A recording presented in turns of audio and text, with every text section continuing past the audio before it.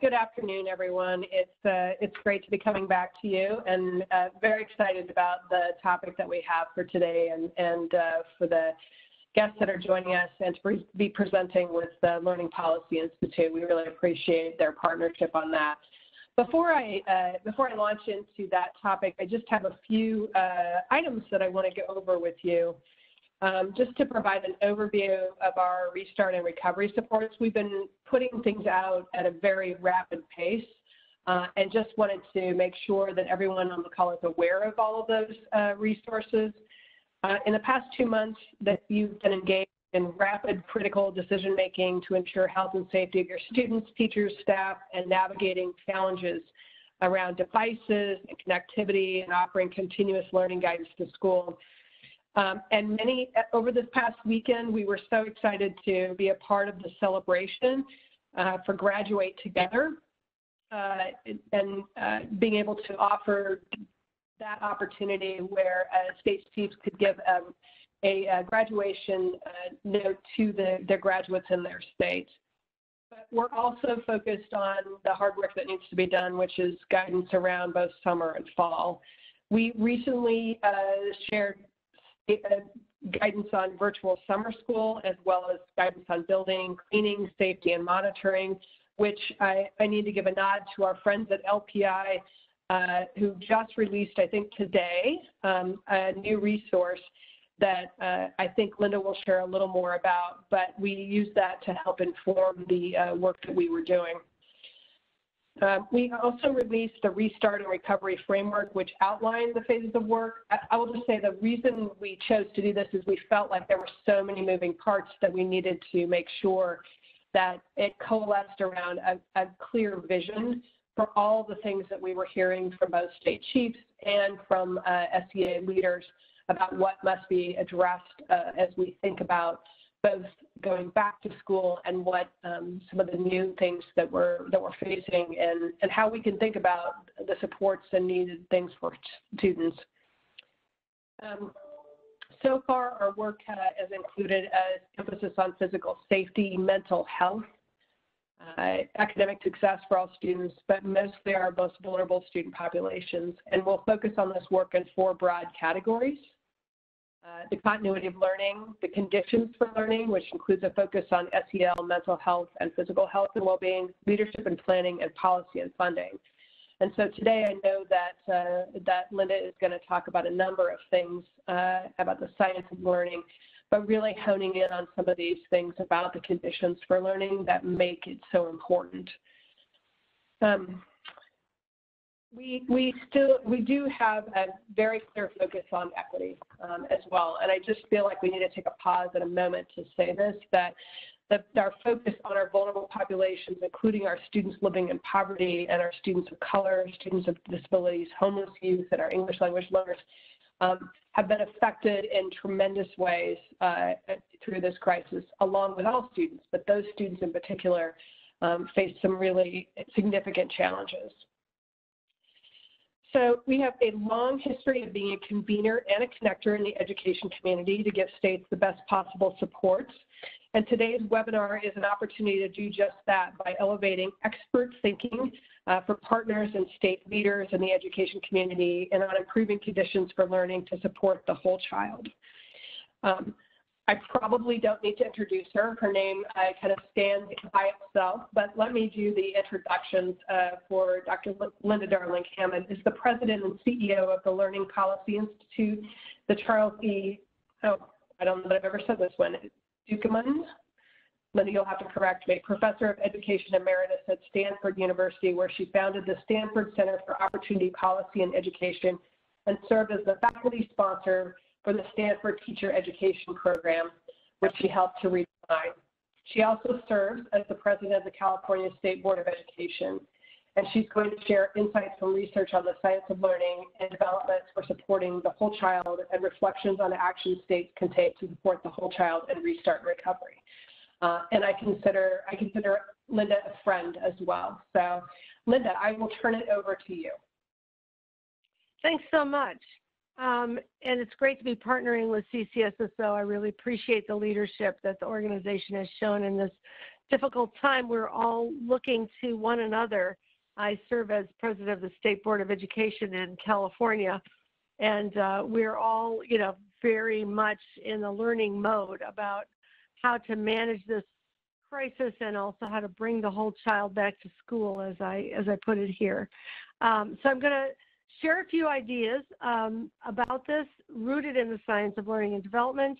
I have a blog coming out in Forbes today. It's probably posted now, that summarizes a lot of these ideas if you're interested in seeing more about it. And I'll ask whoever's controlling the cursor to take us to the next slide.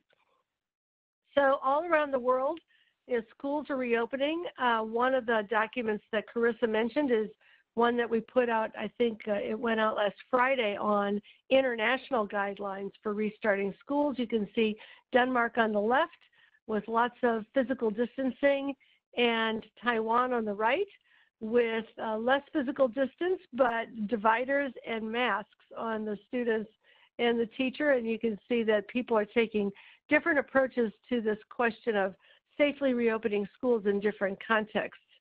Next slide.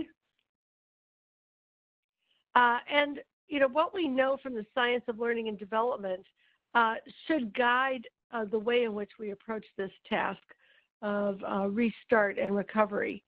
The brain and development, first of all, are malleable. That's really good news. That is to say, throughout our entire lives, our brains continue to grow and wire and change in response to the environment around us.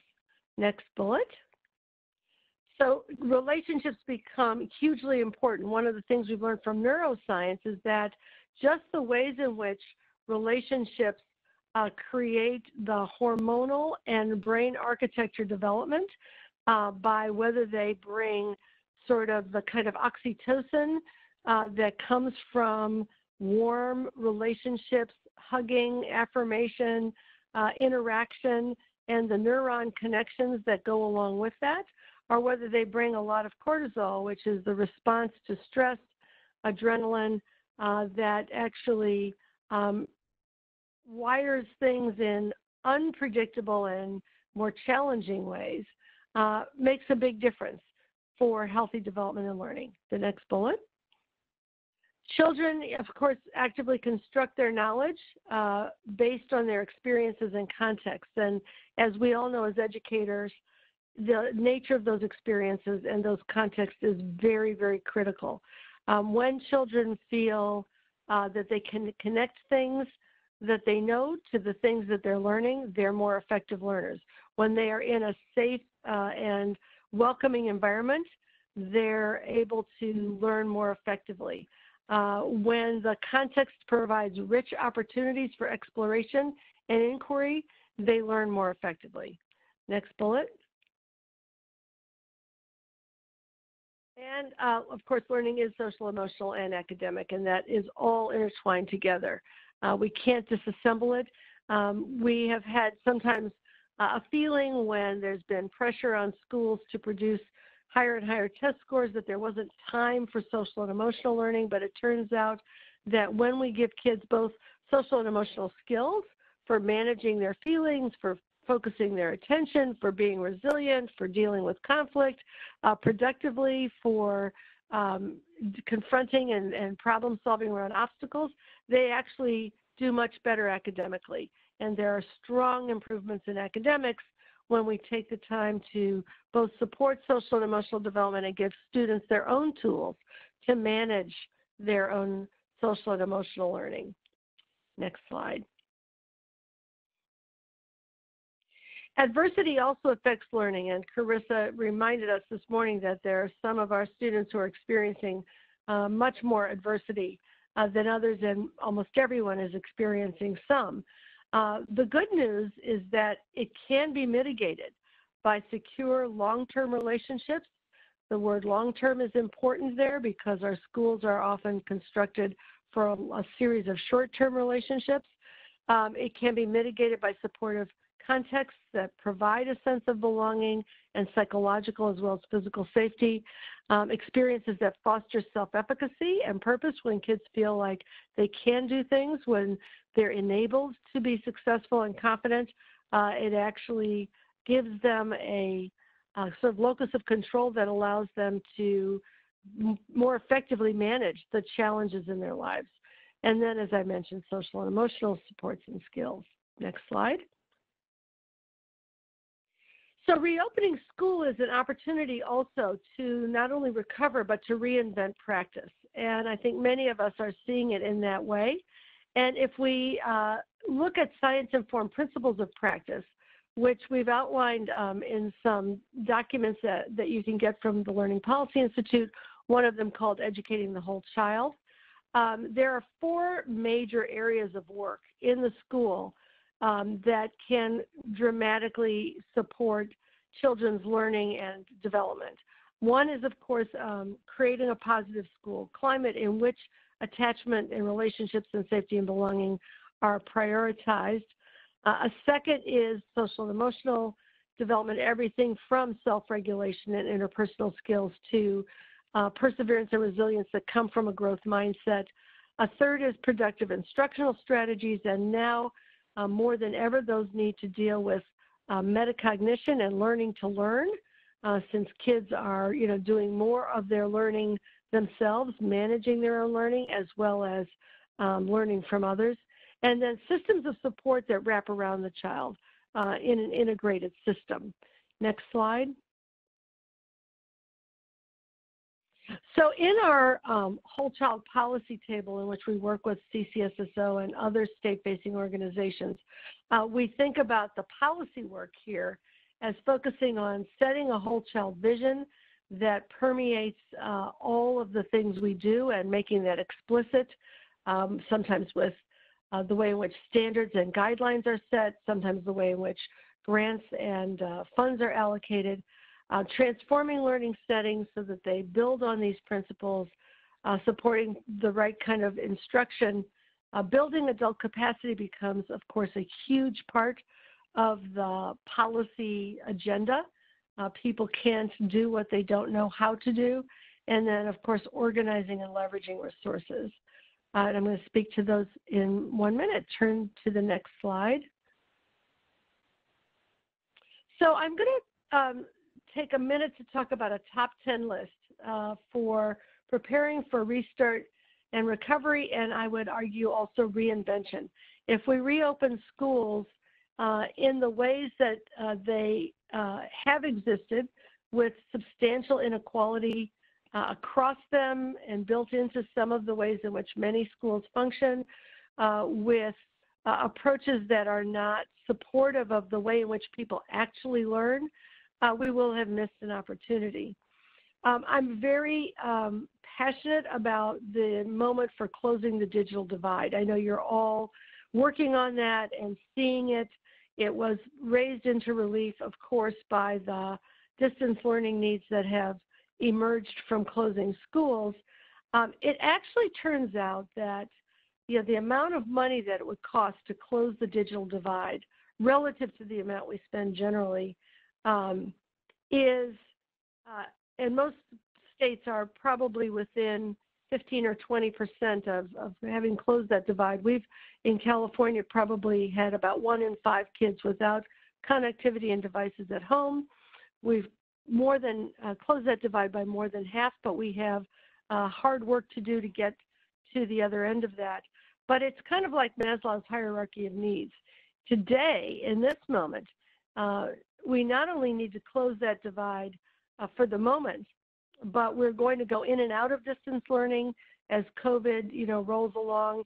Many of our districts are in places where other events will close schools, whether those are floods or hurricanes or fires. So being able to go in and out, but it's also a survival mechanism. Not only does it determine who can easily do their homework and access, tools on the internet, but it also determines which families can get telehealth, which families can apply for jobs, get benefits, manage their lives in ways that are safe and productive. So it's a moment where in every state, I think we have to prioritize our ability to close the digital divide. It's also an important way to keep those social and emotional connections going between teachers and other school staff and students when they can see one another, when they can have the personal touch, if you will, without touching that the video as well as audio capability provides. So I think it's got to be a top priority for us. In our state, out of the $1.3 billion that will come from the CARES Act, it'll probably cost a couple $100 million to close the digital divide. It's a high priority because on it that we can build so many other things that are helpful for taking care of the whole child. The second thing, of course, is to continue to strengthen distance learning, but also to begin to think about blended learning. We will have distance learning not only for the moments when schools cannot be safely opened or when they have to close and then reopen again. We'll also have the situation where when kids have been exposed or staff have been exposed to someone who is infected with COVID, they'll need to be quarantined, they'll need to be home for periods of time. So teachers are learning a lot about how to engage in productive distance learning and, in many cases making enormous strides in a new pedagogy that I'm seeing examples of working well in some cases. It's obviously quite uneven, and we've got, folks, who are brand new to any kind of technology, as well as folks who are at the cutting edge of being able to use, Zoom breakout rooms and have the paraprofessional aide working with the students with learning differences in a special Zoom room while others are working on other things, and then bringing people back together and using chats and a variety of other tools in productive ways. But we've got to keep at it and continue to strengthen educators' capacities to use those pedagogies well. And then I think we'll see when people come back into the classroom that technology can be used in more productive ways if we also begin to think productively about blended learning models. And I know many of you are deep into this, and I think that that is on the other end of this.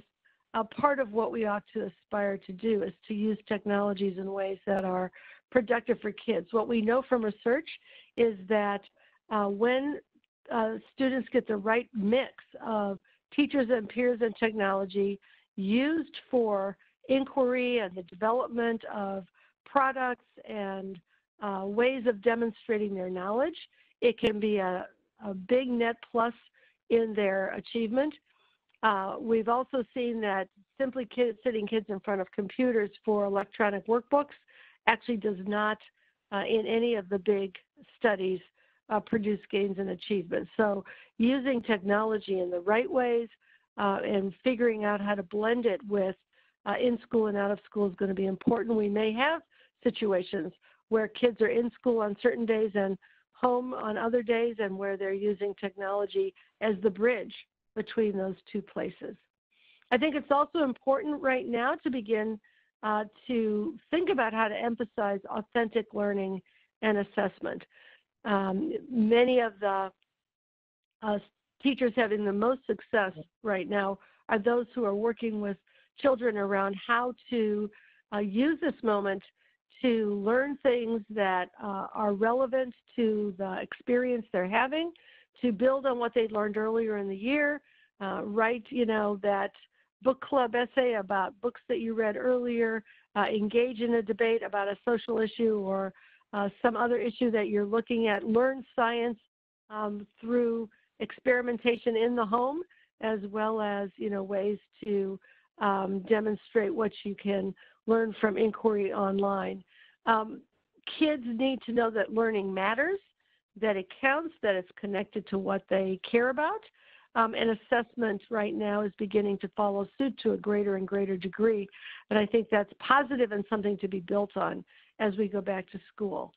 Many, many states Minnesota being one that has statewide guidance for social and emotional learning, are doing really productive work. Washoe County in Nevada has a social emotional learning program that's a daily program. There are many folks who are figuring out how to blend that in. Of course, we want that to continue as well once we get, quote, back to school. Coming back to school is going to be very challenging. And it's important that we do that in ways that build strong relationships. Some experts are actually suggesting that students go back to the teachers to the extent that it's plausible, who they had last year, who already know them, know how they learn, understand who they are, know their family, and can figure out what they need, what they've learned, what their situation is, and build on it to get them back into the groove in a very productive way, potentially passing them on to the next grade level teacher after the first quarter, or even continuing in a looping relationship. Schools that have longer term relationships with kids do typically get better achievement outcomes because of the depth of knowledge that they have. Secondary schools that don't yet have advisory systems or mentoring systems of some sort will need to create those if kids are going to have an anchor and an adult who will know them well and help them negotiate both the shoals of re-engaging academics and the needs that they may have for services beyond the academic. So schools across the country have worked on redesign. Many have developed these stronger, longer-term relationships than the ones that we inherited from the factory model school. This is a time to really strengthen that. Chiefs for Change recently put out a very interesting back-to-school document, which has a variety of ideas for how to redesign schools around relationships that could sustain educators and kids together in this time, and I think this is a great time to think about it. Next slide. Our images of what that may look like could be a blend of, kids working together, using technologies both on their own at home and in school, and engaging in really experiential work as well, which is going to be very important, planting that garden, engaging in, water and sand play, engaging in the arts. So finding that blend of really experiential opportunities supported by technology will be key. Next slide. The last points I will make is simply that as we prepare for restart, recovery, and reinvention, closing the gap, as Carissa said, is so important. And these are times where, as we use CARES Act money, HEROES Act is coming down the pike, hopefully bigger and better than the last Recovery Act. These are uses of funding that can be thought about and are important. We're seeing how community schools that have integrated health, mental health, expanded learning time, social services for kids are really able to meet kids' needs at this time. And there is funding in the CARES Act and in the HEROES Act for that kind of investment to enable schools to wrap around more efficiently and effectively so that families are not trying to deal with fragmented bureaucracies to get what they need, and kids are really the focus of the attention around how to integrate all of the supports that they need. New York and Maryland are two states that have direct support to community schools that in high poverty communities enables them to coordinate those services for kids. And we've heard many stories there and in California and other states that have local engagement around community schools about how much better positioned they have been to meet students' needs during this time. Obviously, expanded learning time is on everyone's mind. Starting in the summer and going beyond, this may be the time to move beyond the agrarian calendar.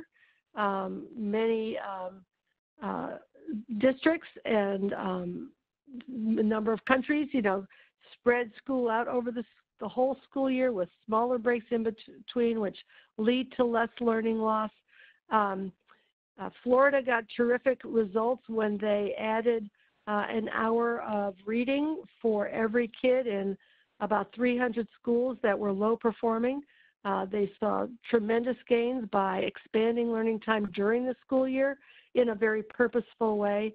There are lots of ways to do this. It is a time to really think productively about where and how to ensure that kids have the time to catch up in a way that doesn't identify a bunch of them as behind or below, but picks them up from where they are with good, thoughtful diagnostic assessments and moves them forward on a continuous learning trajectory without stigmatizing them, but by accelerating progress around formative assessments that can really support that growth process.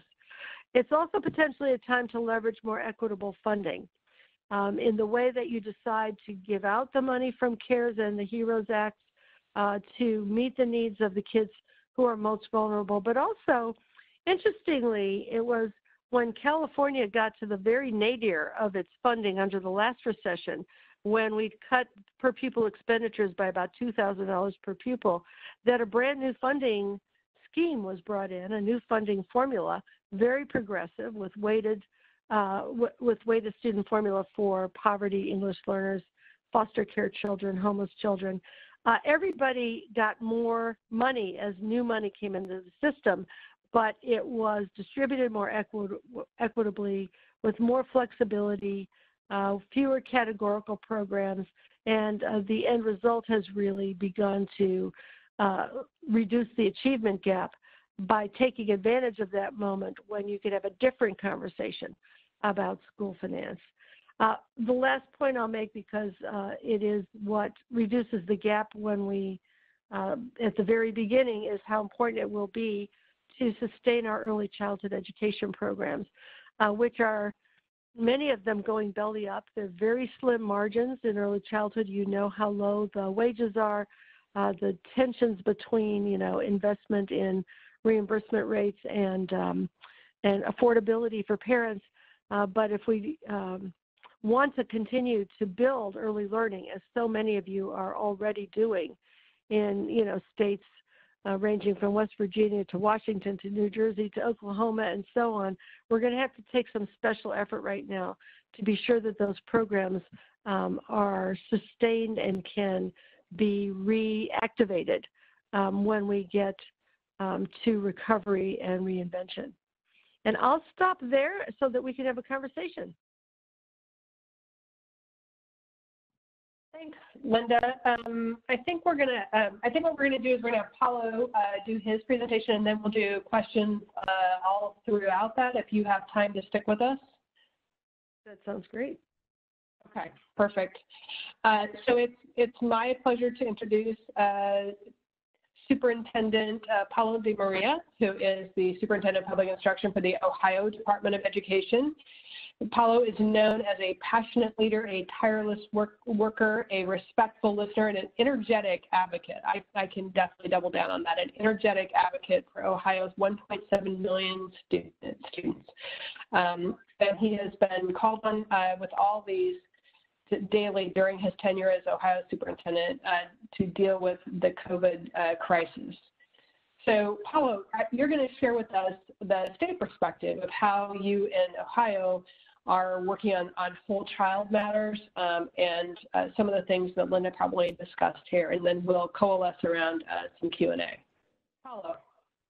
Thanks, Carissa. I appreciate it. And thanks, Linda. I really appreciated your comments as well. It's great to be with you all.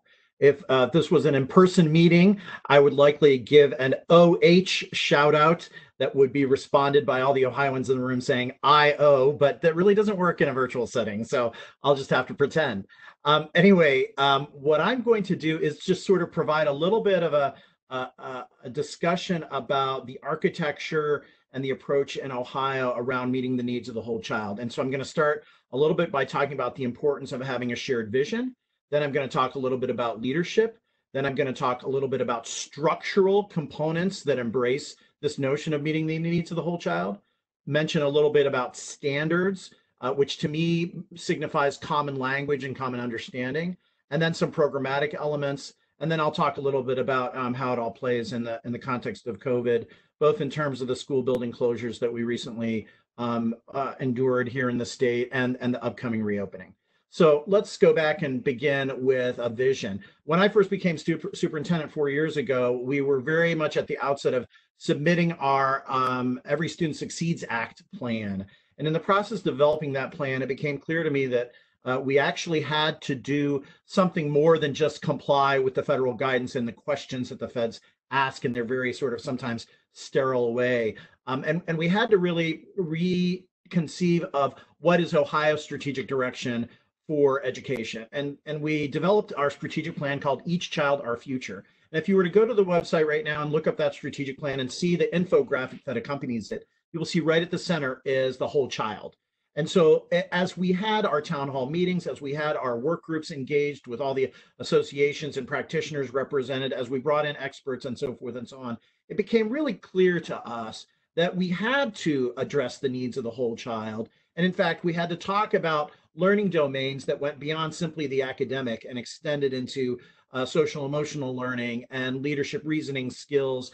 Because if we actually wanted to fulfill our goal, which was to create students who were ready to succeed in a post-secondary setting, we had to get at all those components. And the beauty of the strategic plan is that as more and more people not only participated in its development, but read it and embraced it, that notion of the needs of the whole child became prevalent throughout a lot of the work that was being done. And I still am surprised every time I go to a conference or something and somebody from Ohio at district level, uses the strategic plan as a basis for their discussion, or uses references to the strategic plan and some of the ideas in it as they make their presentation, because that tells me that it has begun to take root in a broader way than simply at the SEA level. The second thing I wanted to talk about is really the notion of leadership. You can have a great vision, but if you really aren't leading against that vision, then it's likely not to take hold. And I think what we found is, and I especially want to pay compliments to Governor Mike DeWine, our current governor. He came to the governorship about a little more than a year and almost a half ago, with just a very, very strong commitment to not only children and their needs in general, but also to this idea of meeting the needs of the whole child. And again, not to really comment on prior governors, because I think they too had that sense, but it really became much more pronounced with Governor DeWine, because he had an established record both in the U.S. Senate and as the state's attorney general, and even prior to that as the state's lieutenant governor, about caring and understanding the real challenges that students face, from a daily living kind of perspective. And so what happened when the strategic plan was finalized is it resulted, I'm now transitioning to this idea of the structural components at the state education agency. We used that as an opportunity to reconfigure ourselves. So a lot of programs that previously had sort of been in silos got brought together. We asked people to have those uncomfortable conversations that sometimes need to take place to see how do we better integrate. And so we actually established an Office of Integrated Student Supports in one of the centers of our agency that brought together all the different things that we had been doing up until that time, and really saw a blossoming and a deepening of the understanding of how can we organize ourselves to meet the needs of the whole child, and what can we do to support that work as it happens in schools and districts. The other thing is we established a whole child advisory group that, again, built off some initial work where we tried to identify all the different things that were happening that spoke to meeting the needs of the whole child. That was meant to be a short-term project, but it ultimately became a long-term advisory group, because we saw that work had to continue and had to be something that was on an ongoing basis, constantly thinking about how do we do that better? How do we evaluate the success and the progress that we're making? How do we identify bumps in the road and get past those? And how do we leverage all the great partnerships that are instrumental in getting that done?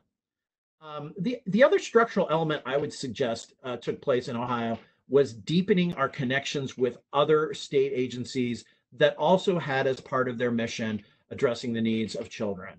One of those was the Department of Medicaid. One of those was the Department of Mental Health. One of those was the Department of Health. And the other was the Department of Job and Family Services, which houses a lot of our child care programming, as well as social services supports and child protective services and those sorts of activities. And we really deliberately strengthened those collaborations as we continue to move forward, because one of the instrumental principles in our strategic plan is partnerships, and essentially saying that, you know, raising and educating Ohio's children is everybody's business. And so we are going to leave no stone unturned to identify those partners and to leverage what they can bring to the table in the interest of meeting the needs of the whole child. And so I'll talk a little bit more about some of the programmatic elements that derive from those partnerships, but I wanted to spend just a moment to reflect on standards, because the other thing we have found to be very powerful is having some common language around some of this work to ensure that people can talk to each other intelligently and understand what it is that we're trying to achieve. So one of those pieces was the adoption of a set of social emotional learning standards, which again, once we finalized that work, I was in a meeting with some directors of county mental health boards, and they actually were the ones that expressed to me how much it had been a kind of a breath of fresh air, or allowed them, almost gave them permission to have some of the conversations that maybe they had wanted to have, but felt as if they weren't, you know, necessarily empowered, or that they might be out of their element if they had those. We also have a set of school climate guidelines that were actually developed a long time ago in response to some anti-bullying legislation, but that also form the basis for additional activity that we're doing, and a lot of work in the positive behavior interventions and supports space that actually speaks significantly to the notion of school climate. We've also done a good bit of work in trauma-informed practices, because we see that those kinds of specific attention and understanding about trauma among students and adverse childhood experiences is really tremendously important in, again, meeting the needs of the whole child and helping students become of a disposition to engage in the learning process. So then programmatically, you know, all these things began to take shape in the last budget, and it's in some ways a little bit of a sad story, because now that the economy is struggling, you know, some of these programs are being threatened. But I think the momentum that we've built and the interest in the concepts is actually will speak positively to them being sustained, even if all the resources aren't necessarily there. But it started with the governor making a huge investment over the 2 years of the Ohio biennial budget, over in excess of $650 million, in what was called the Student Wellness and Success Fund. These were dollars that were distributed to all districts that were targeted towards a broad range of purposes, but those purposes were constrained around meeting the needs of the whole child. And so they not only required a separate sort of planning exercise, even though that list was fairly broad, that focused on those purposes, but it also required that a district have a partnership with one of a number of entities, including local healthcare providers, local mental health providers, and other, you know, sort of similar entities that would be in the local community. And again, you know, we felt like both that was important in infusing additional resources, but also making people take deliberate action by having to develop this plan and strengthening the partnerships that were emerging as part of that process. The other thing that accompanied those wellness and success funds was an investment in prevention education that was put into the budget of the Department of Mental Health in the state. And those monies were distributed to the county mental health boards to create and provide services and supports to districts in terms of prevention education. And those were supplemented with a little bit of professional development money around prevention that was in our budget that we flowed through our regional education service centers in the state. Many of you in other states have regional entities. They're called educational service centers here in Ohio. So again, with a thrust towards issues like suicide prevention, drug prevention, those kinds of things, and very much in a way that provoked sort of integrative approaches between those resources and the student wellness and success funds. We were also the beneficiaries of a federal school climate transformation grant that helped expand and extend our work in supporting the implementation of PBIS activity across the state. And then we also started, and this was even prior to the completion of the strategic plan, a school health network And the idea there was we were seeing increasingly across the state these very beautiful health provider education partnerships emerging. And we wanted to elevate the best examples of that work and then replicate and foster even more of that activity throughout the district, the state. So we started this network to serve, and we came up with a toolkit. We had all kinds of convenings.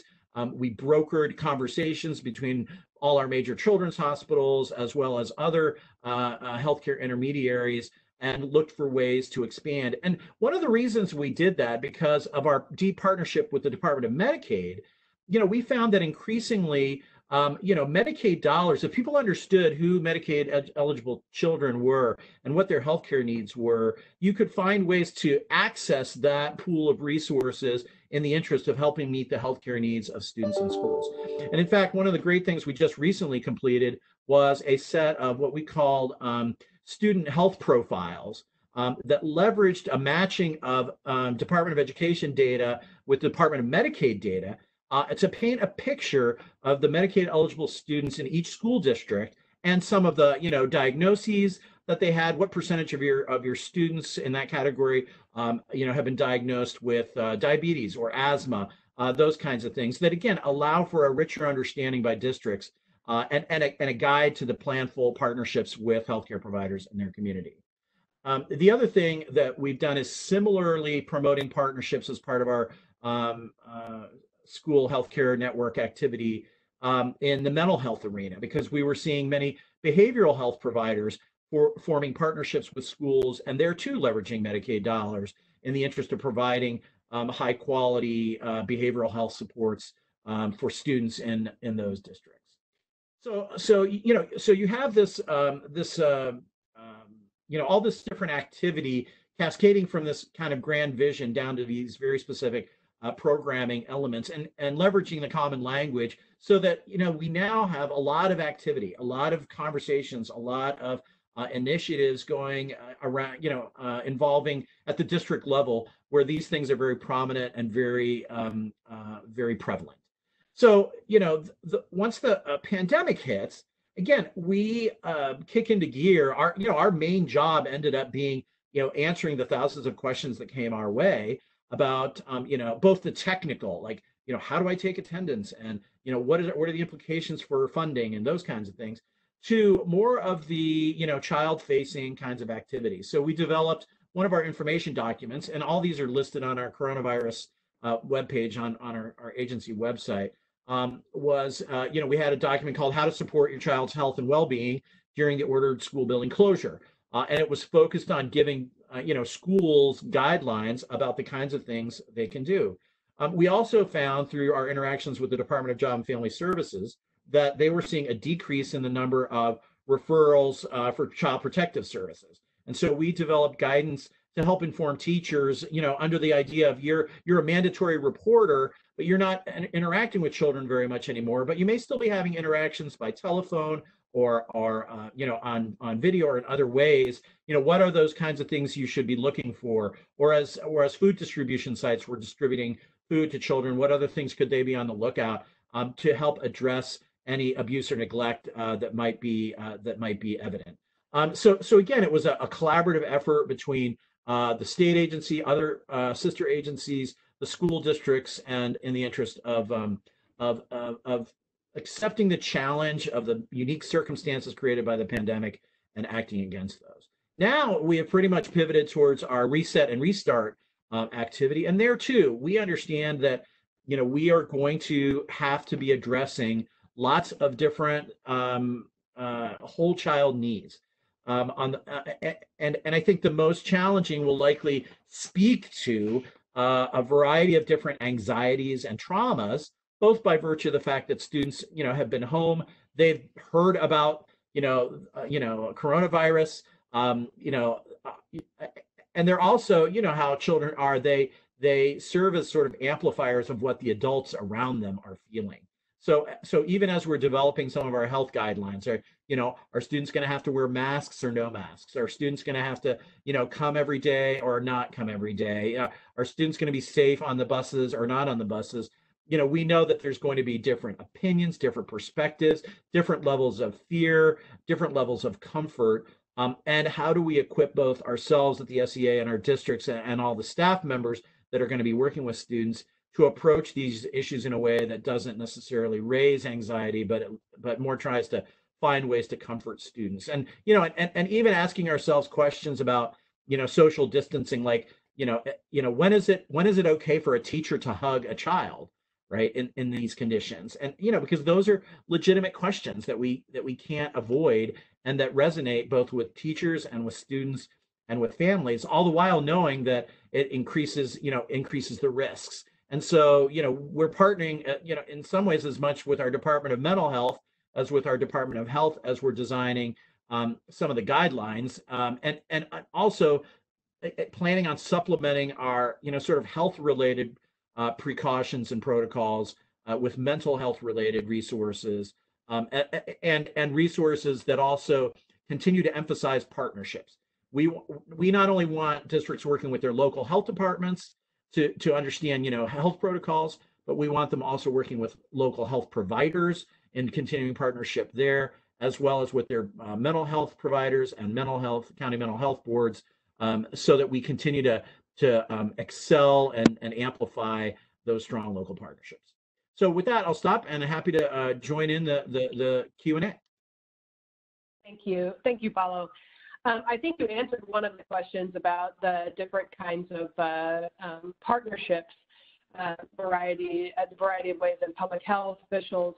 In your last comment, you all do have really great partnerships around that. I'm going to scroll back to a question that Linda, I believe this question is for you.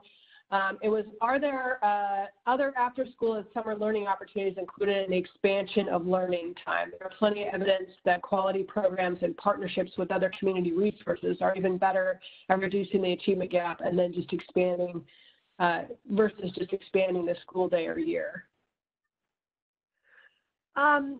Yes. The short answer is yes. There are lots of ways to use additional after-school resources, including community partners, to expand learning time. I think there's evidence that high-quality strategies implemented in a variety of ways can, be effective. So, and I do think that this is a time when there's going to be both a need and an opportunity for schools to partner with community-based organizations in a lot of ways, including the fact that, in order to achieve social distancing, if that's the strategy for reopening schools, there may be fewer kids in a classroom at a given moment in time, and various kinds of rotating schedules and community-based partners may be part of the regular school day for supports and enrichment and care for students when they cannot be in the classroom. So we're going to need to be creative about how to use those strategies in a variety of ways. I would also note that there's a lot of terrific material on the Wallace Foundation website about the effectiveness of different strategies for expanding learning time. And there's a terrific book by Jeannie Oakes on that topic that I recommend to anyone who is trying to think about this. Thanks, Linda. I'll actually ask both of you to address this. So I want to ask us what role higher ed can play, if any, in safe reopening of schools. And I assume we mean K-12 schools, because they have their own set of issues in opening back up themselves. And California has made some of those decisions. So.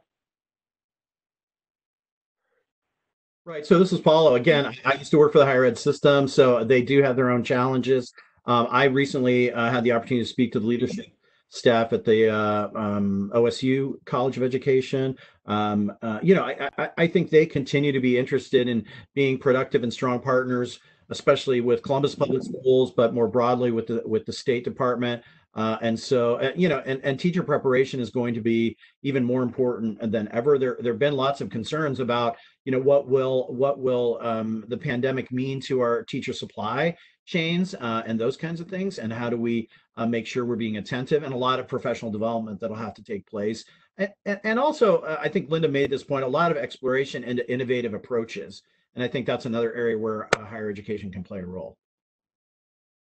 Yeah, and I also think that, just back to your point, Paolo, about student teachers and the production of teachers, this is an opportunity where we're going to need a lot of adults in schools to both manage the necessary absences of folks who may either display symptoms or have been exposed and need to, isolate, both adults as well as kids, and the fact that we may need more classrooms in order to accommodate physical distancing. So I would encourage higher education to think about how to engage student teachers in as much clinical experience as possible.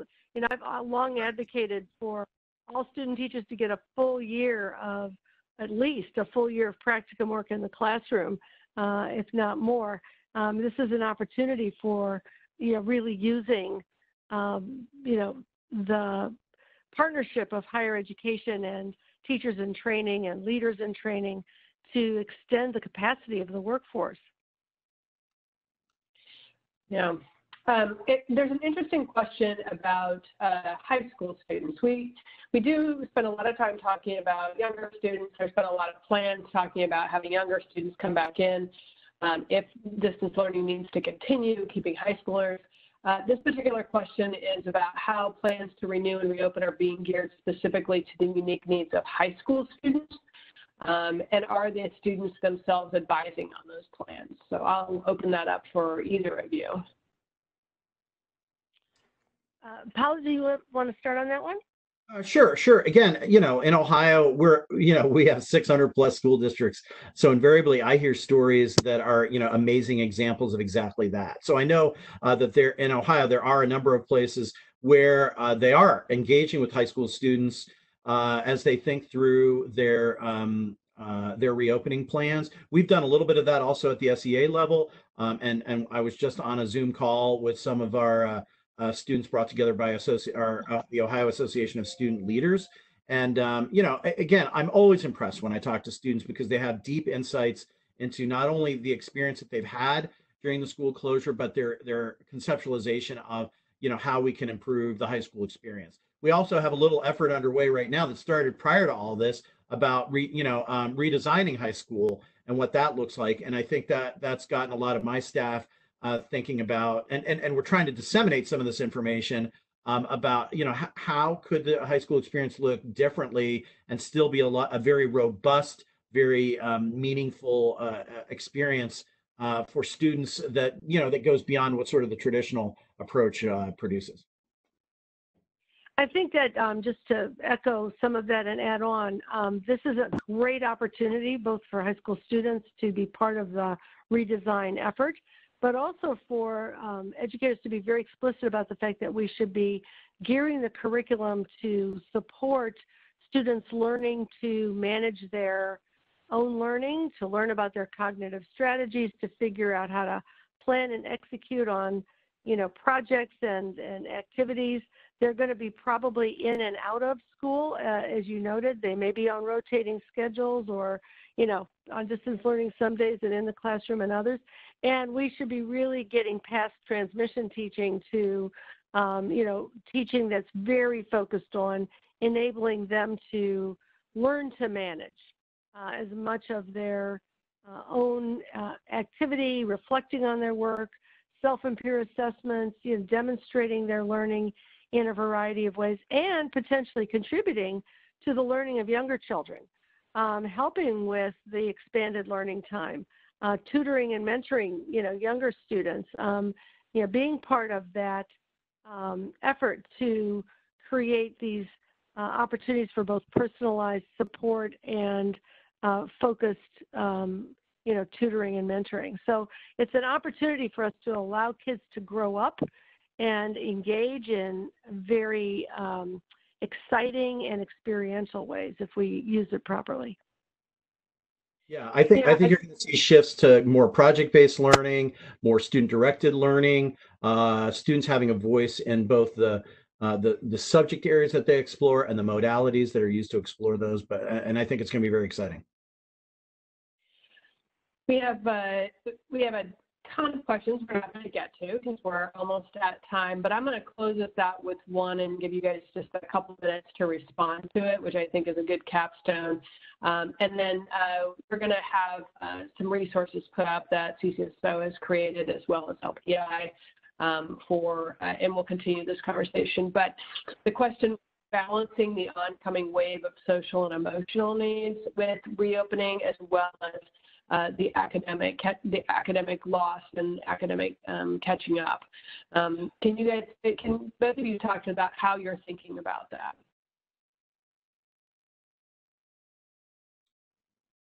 Sure, I'll start. Again, one of the things that we've seen happen within the last couple of years is greater attentiveness to some of those issues, even before the pandemic. So I love visiting schools. It's one of my most favorite things, which is why I'm suffering at this time because I can't do it at all. But we saw more a focus on mindfulness in classrooms, a focus on sort of calming spaces when a student and it's wonderful for me to see students who have a greater awareness of their own responses, their own emotional state, and know where, maybe they're reaching a certain breaking point and they know to ask their teacher, I need to go to the counselor or to the calming room for a few minutes to sort through my feelings and get back to a good place. We see a lot, places practicing yoga. I see a sort of sensory walls in schools or sensory walking paths in school hallways. So I think all that to me says there's a greater heightened awareness, not only about what social emotional conditions and learning is all about, but also different strategies to use to address that. And so I think you're just going to see more people become comfortable and aware and seeking professional development opportunities to see how that can be practiced as we begin to reopen schools. And also, I think we saw it during the closure when people were, just talking on the phone with students or checking in remotely with less of an intense focus on necessarily academic achievement and just asking simple questions like, how are you doing? And, is everything okay with you? Or, what has you, what has you worried or what has you joyful these days? And understanding the importance of making both that kind of connection and showing that kind of care, and then addressing the kind of challenges that might surface.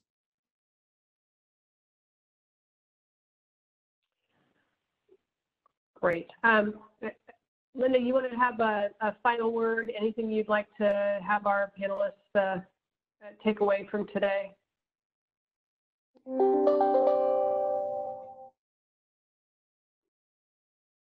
Linda, are you there? Can you hear me? I can hear you now. Okay.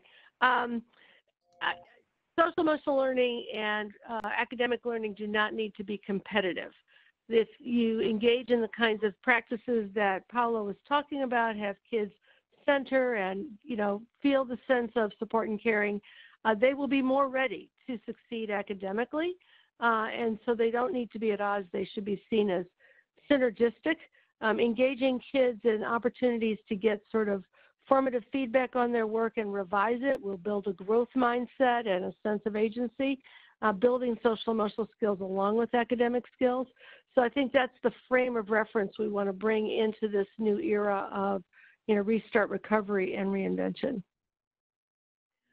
I want to thank both of our panelists, both Linda and Paolo, for your time today and sharing those really important examples and ideas about what we think, how we think about what are some really important needs for students who were there before and are there even more now. And really, I'm hopeful that we can highlight the whole child experience and the social and emotional needs of students in a way that we may not have done in the past. And be more forthright with that. On our screen right now are some resources that are for folks to take a look at. And again, I just want to thank Paolo and Linda for joining us. I want to thank the Learning Policy Institute for the partnership, and we will close it out for today. Thank you, everyone.